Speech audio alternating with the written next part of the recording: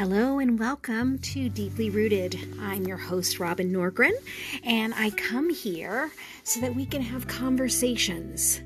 Because the more I have conversations with people like you, the more I realize that we are spiritual beings longing to be living more in that spiritual space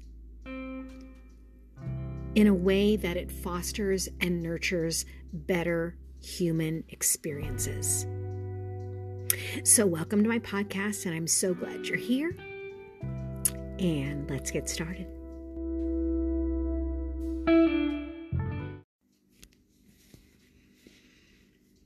Arms wide open. The moment somebody says to me, "This is very risky," is the moment it becomes attractive to me. Kate Capshaw. What does it mean to be living a life with arms wide open? Is there something you have been thinking about doing that is a bit risky? Think about it right now. Think about what it is and what good could come from taking the risk.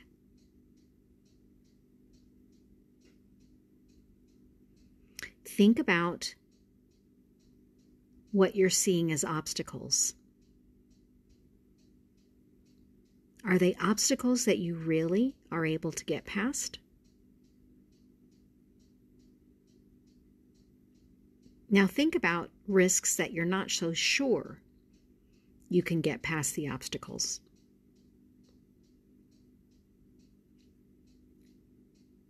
Where are you at in deciding to move forward, arms wide open, in making that decision to go for it?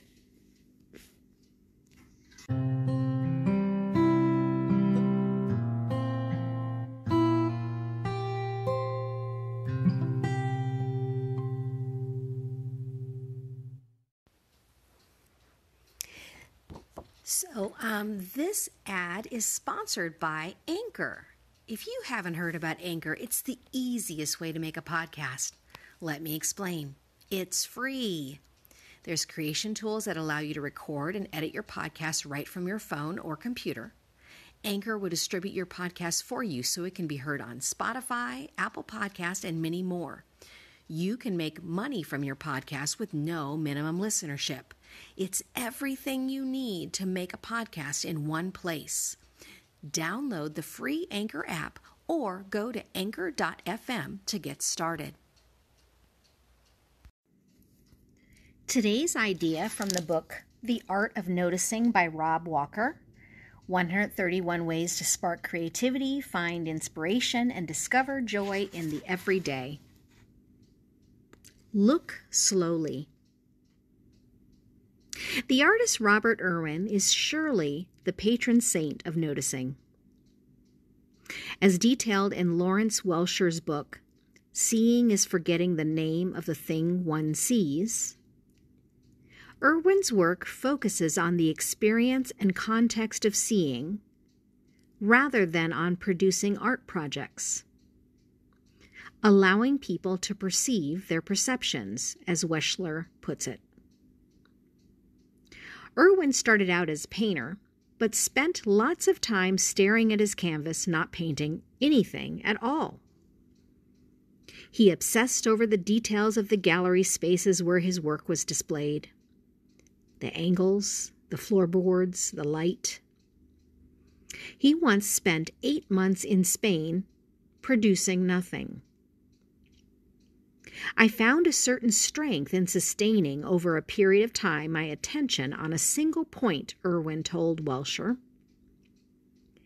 After a while, it's like you peel back the layers of that issue and are able to get to a deeper reasoning of how and in what way this thing makes sense. Gradually, he transitioned to making work like acrylic discs that treated light as their medium. He made site-dependent work installations that transform the way we see a particular space. It's possible to borrow Irwin's practice and apply it on a more practical scale. Slow Art Day offers an example. This is an annual event held at multiple locations across the United States. Participants are invited to meet at a museum. SlowArtDay.com explains, you look at 5 works of art for 10 minutes each, then meet together over lunch and talk about their experience. You don't have to wait for the next Slow Art Day to try this. It's fun to spend such time with a work of art, but you can also look at 5 products at your local big box store for 10 minutes each.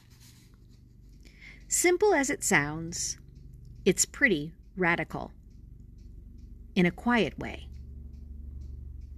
A study by the Metropolitan Museum of Art in New York concluded that its patrons spend a median 17 seconds in front of any given painting. Start with Slow Art Day's 10-minute benchmark. You'll get a glimpse of what drives Irwin's remarkable process. You'll see details you missed. You'll draw new conclusions and connections. And you'll reconsider first impressions. My thoughts on this are, how about if we even took this into the space of the people that we come in contact with?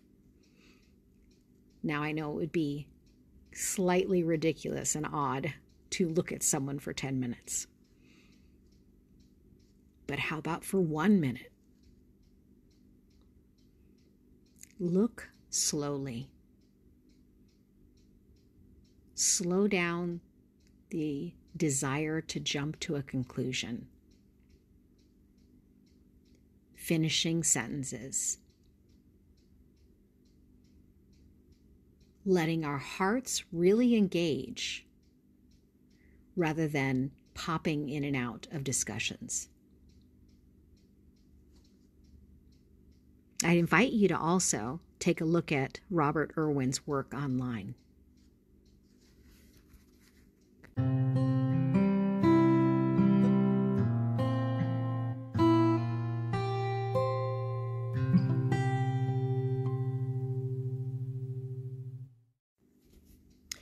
I want to introduce you to the Beloved Prayer. It's a 3-part guided meditation composed by Arthur LeClaire for use in solitude or with a spiritual director or in a small prayer group. Here's how it goes. You sit relaxed and at ease.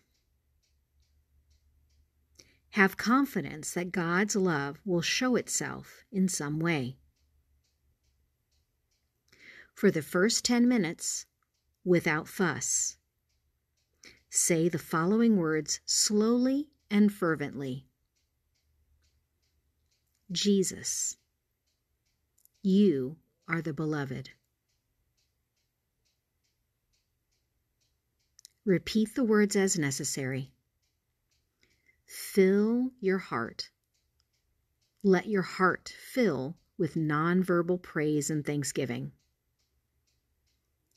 Let distractions float by, even when they press upon you. After a while, the distractions will seem less and less urgent as you let them go. Simply be with Jesus in this precious moment.